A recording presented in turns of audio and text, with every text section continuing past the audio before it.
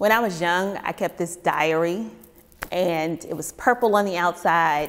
It had this lock and key, and I kept it right under my pillow.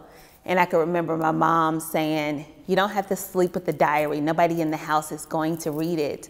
But the funny thing was, I never really wrote about anything serious in the diary, because everything that I felt was like so serious that I never wanted anyone to read, I kept all in here or all in here.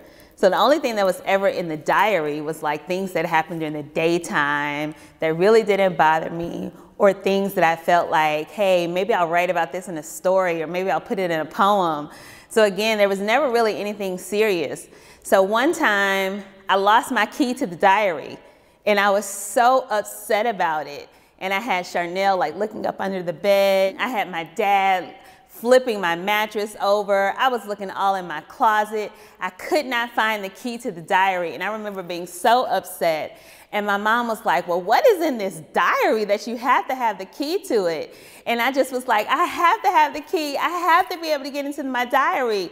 And then I remember thinking, why? Why do I need to get into this diary? There's nothing really important in it. Honestly, everything that was in it was probably stuff that had just happened at school that really didn't mean a hill of beans in the diary.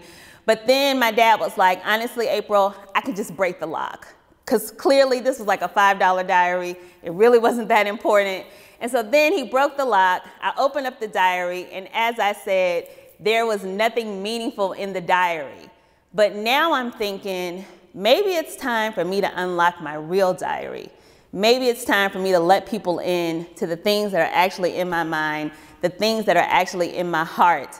Because sometimes I'm walking around, and there's like this Jonathan McReynolds song where he talks about people who are on the roller coaster, and there are people who are walking around that feeling so heavy, and maybe I just need to kind of let it all out. And I'm not gonna let everything out, but I'm thinking maybe I can let out some of the pages of my diary. Who sings a song like that? Is it Alicia Keys? I think so. And so I'm gonna let some of my pages of my diary out. So I think I'm gonna call these confessions. Yeah, I think I like that. The pages of my diary, call it confessions.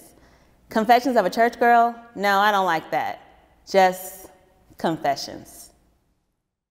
Make sure to connect with me on social at AS Davenport and at Fresh Start Fridays. For more information on the podcast, please visit www.asdministries.org. Also, don't forget to subscribe to the show and be a part of April's Army.